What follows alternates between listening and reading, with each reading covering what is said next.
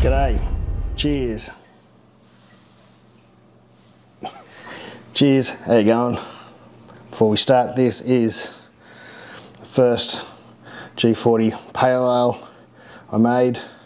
Citra and Talus. It's quite nice. It's very hazy. We'll get to that in another video. Hazy but tasty. I wasn't sure Citra, Talus, but it works. Another video on demand. I just want to start by saying I'm totally independent. I don't work for a home brew shop. I don't get paid for a home brew shop. I don't sell for a home brew shop. I don't own shares in a home brew shop. I'm independent. I haven't ever done any sponsored videos, any paid videos, anything like that, up until this point. That may change in the future, who knows? But up until this point, this is totally independent. So people asked the size differences. So I thought I'd pull them out. I didn't pull out all my Robobrews and Brewzillas, of course, because I've still got version 1 that's still working, and version 2. This is version 3. It's still a Robobrew, if you can see that. I'm not sure you can. I haven't had to, I don't know when the Brewzillas came out. It's a while ago now, but my actual Robobrews are still working. The only Brewzilla I own is the 65. As you can see, the 65 and the G40, the 65 is a little taller. I'll go from the bottom of the feet to, it's a bit hard to go to the top of the lid, but that's probably around 75 centimeters. And that's probably around the same, the height. The height is not much different to the lids. To the edge there, that's about 69. And to the edge there, I should have my glasses on, that is about 65. So this is a little taller. Although, I'm not going to measure where the handles are. That's about 45. And that's about 42, something like that. These are rough measurements. You'll probably find the details on websites and things. This is just a rough measurement for now. And if you want to know about the 35 litre, that is about 32 centimetres wide. I'm just talking about the lid again, like the width, not with the side recirc arms or anything. And to the edge, it's about 63 centimetres, and with the lid, it's getting closer to 69 to 70 centimetres. Up into here is 50 litres. I have uploaded a water video today that I recorded a few weeks ago now. And in this one, just let me get rid of this. And in this one, I can go up to about 57 litres. So it does hold more, of course. Or 15 gallons too, if you worry about the gallons, is about the max I put in that. I might sometimes go a tiny little bit over the 15 gallons, but not much at all. This unit here is the 35 litre unit, and I can boil comfortably, sometimes using firm cap of course, 30 litres in that. So when we're talking about boil maximums, it's probably 30 in that. Well, it is 30, that's what I do all the time. In here, but under 10 amp, you'd still boil 50 litres. It would be a struggle, but it'd be enough to make a beer. It wouldn't be going insane. If anyone's seen some of the older Brewmeisters, it's just enough that the things are moving. But that's enough, that's all you need for boil. I brewed a 40 litre batch in here, so I think the boil was about 44 litres yesterday. And it was barely moving, but it's enough. I still got my, I think it was 3 litres boil off around about, just a bit over maybe. It's a bit hard to tell sometimes once you drain and all the tube and everything, you know what I mean? But I got my 40 litres out from about a 44 litre boil. This machine here, as I said, I can fill it right up. It's probably around 57, 58 litres I boil in this. And I can get about 46 litres out. I can fill 2 cubes.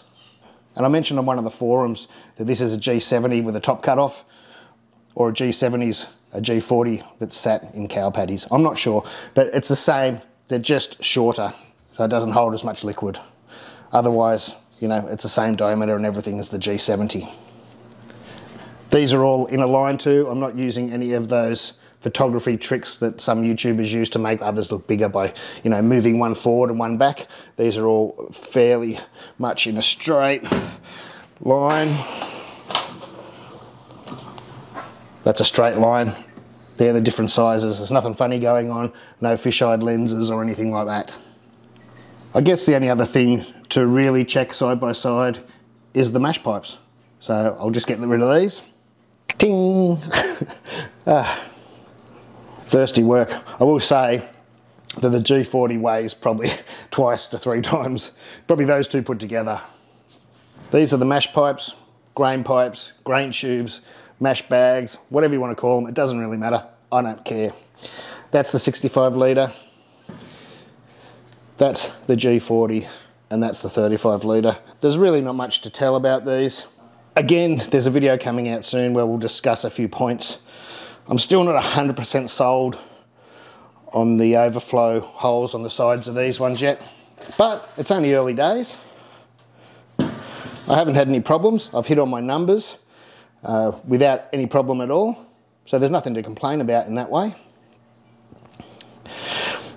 The one thing that I've noticed, and I don't know if it's just a coincidence, this wasn't entirely meant to be a fully hazy beer. I did use Verdant, but I dry hopped right near the end, and you don't usually get that much haze.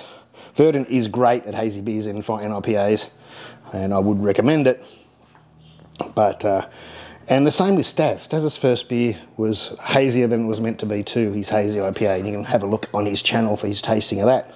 But as I said, this is early days. My second one, Brew, is it's already cold crashed. It's actually in the keg and it's carbing. I put it on last night, so I'm about to go and crack that in a minute. But that's meant to be hazy. That was an IPA.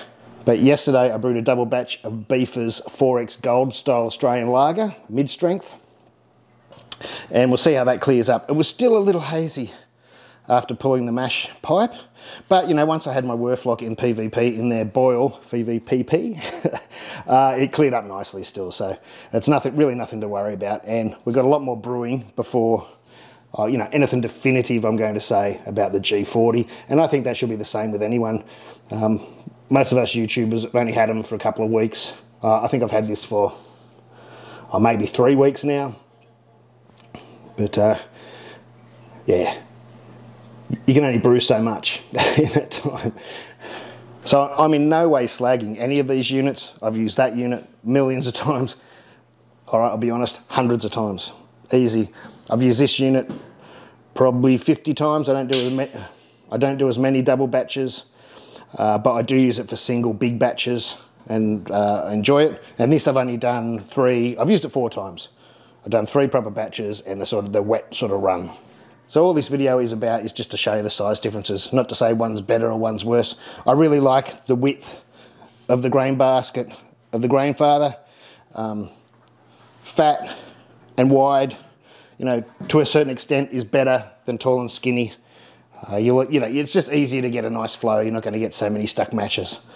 That's why if I do big beers, even though they're a single batch, I'll do it in this rather than this. It depends on the beer, but you know, if there's heaps of oats and things, it is easier to do a single batch in the 65. You can lose a little bit of efficiency because you're mashing in. There's a lot of dead space in the 65, probably 10 litres or 11 litres from memory. So it really cuts down on your sparge, unless you're going to extend your boil or something, which you can, of course. But I usually get about a 10 to 8 litre sparge on this. Whereas if I do a beer the same size in here, you'd get a 15 litre sparge.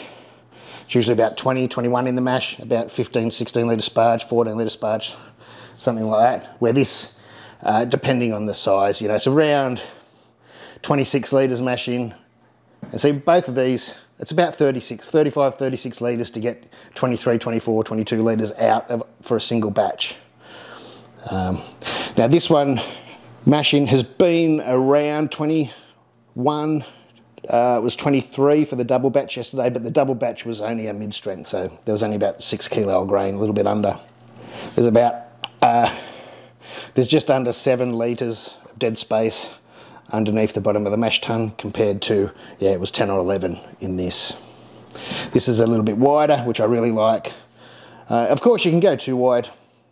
You know, it's like the old days with the esky. There's no point buying a 50-gallon esky if you're going to brew 5-gallon batches. It's a waste of space. And you get less flow through the grain bed, and it has troubles clearing. Plus heat loss as well. You don't have to worry too much about heat loss in these things because you're recircing and keeping that heat in there. As long as you've got the lid on, you should be good to go. All right, that's about it. It was really a size comparison, and which us boys are good at. And I think we're done. That'll do. It was just to show different size. I can't remember who asked the question. Somebody did. Cheers.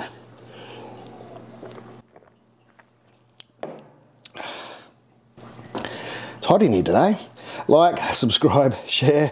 Thanks to my patrons, because without them, these videos couldn't happen. Thanks to Grainfather for supplying the unit. This is not a paid, this is totally independent. It's my thoughts and nobody else's. All right, take it easy. Cheers. And before the clean freaks start, it's a boil kettle and a mash tun. It's not a fermenter. It's hot side. You clean it as well as you like. If you want to go and polish it, you can. I'm not polishing my boil kettles. These are tools of the trade. They're my work tools. I'll leave the polishing for the fermenters. Take it easy.